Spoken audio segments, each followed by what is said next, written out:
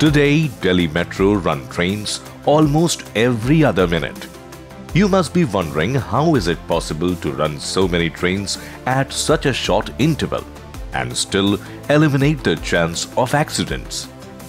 Well, the magic is created by the advanced signaling system of Delhi Metro.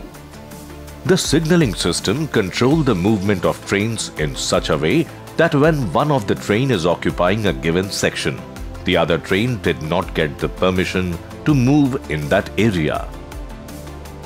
The metro signaling system uses two sets of computers, one on the station and the other on board the trains. The station signaling computer has all the required information regarding the status of signals, points, track circuits, etc. for the relevant section. This information is provided in real time to the onboard train control computer, which decides whether it is required to increase or decrease the speed of the train or to stop altogether.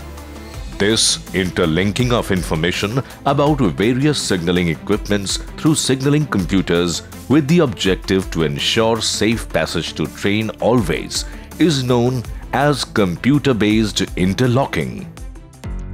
Unlike other means of transport, the rail transport system or metro train suffers with two major constraints. The first one is the trains do not have any steering system, so they cannot be steered away in case they come across an obstacle or obstruction. This constraint requires for a guaranteed path to the train even before it starts its journey. The second constraint is the low friction between wheels and rails.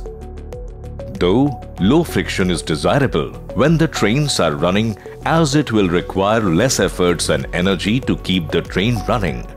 But when a train needs to stop, low friction is a problem. The train needs much longer distance to come to a stop.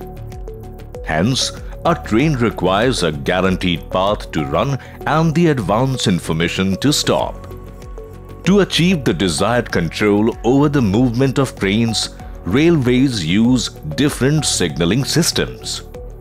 Signaling, in turn, uses signals, points, track circuits, axle counters, and other such equipments to control movement and to communicate whether a train operator is required to move or stop. Operation of these equipments can only be done in a predefined sequence. For example, if there is a level crossing gate in the route of a train, the level crossing gate is required to be closed against the road traffic before a signal can be given to the train to start. Now, this closing of gate and giving of signal to train is so interlinked by mechanical, electrical or electronic means that it is not possible to give the signal until and unless the gate is closed.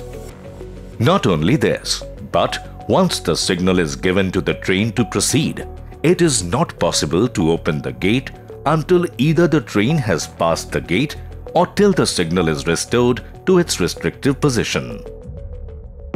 With this understanding, let's now understand the various terms related to signaling. Signal. A railway signal is a visual display device that conveys instructions or provide advance warning to train operator regarding his authority to proceed. A signal informs the train operator of the speed at which the train may safely proceed, or it may instruct the train operator to stop. Route. Route is a specific path from an origin signal to a destination signal. Section. A specific area of track between two locations protected by signals at both the ends may have one or more than one route. Point. Point is arrangement of pair of switch and stock rails. Switch rail is a movable rail while stock rail is long, continuous rail. It is the movement of switch rail which diverts the train. Point machine is an electromechanical device which operates the switch rails of point electrically. It has control arms for throwing the point. Track circuit.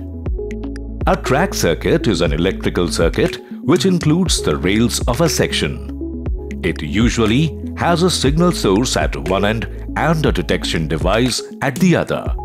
An electrical signal is sent to the rail from indoor at one end of rail and received at another end of rail, and finally it returns to evaluator indoor. If a train is present in the section, the signal will not be detected at receiver end as it is shunted by rail wheels. These track circuits and axle counters are also interlinked with the operation of points and clearance of signals to the trains. This interlinking of different signaling equipments in railway signaling, as discussed in the beginning of the presentation, is termed as interlocking. In metro systems like in Delhi Metro, the solid-state type or computer-based interlocking is used. These are large computers that evaluate the actual condition of a signal, point, track circuit or an axle counter in a station or yard in real time, and based on the evaluation provides information to onboard train control computer or the train operator about the movement of train in real time.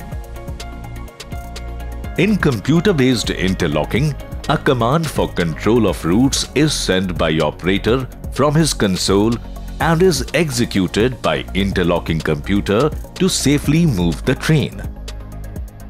Computer-based interlockings are capable of generating and storing logs and alarms for the events.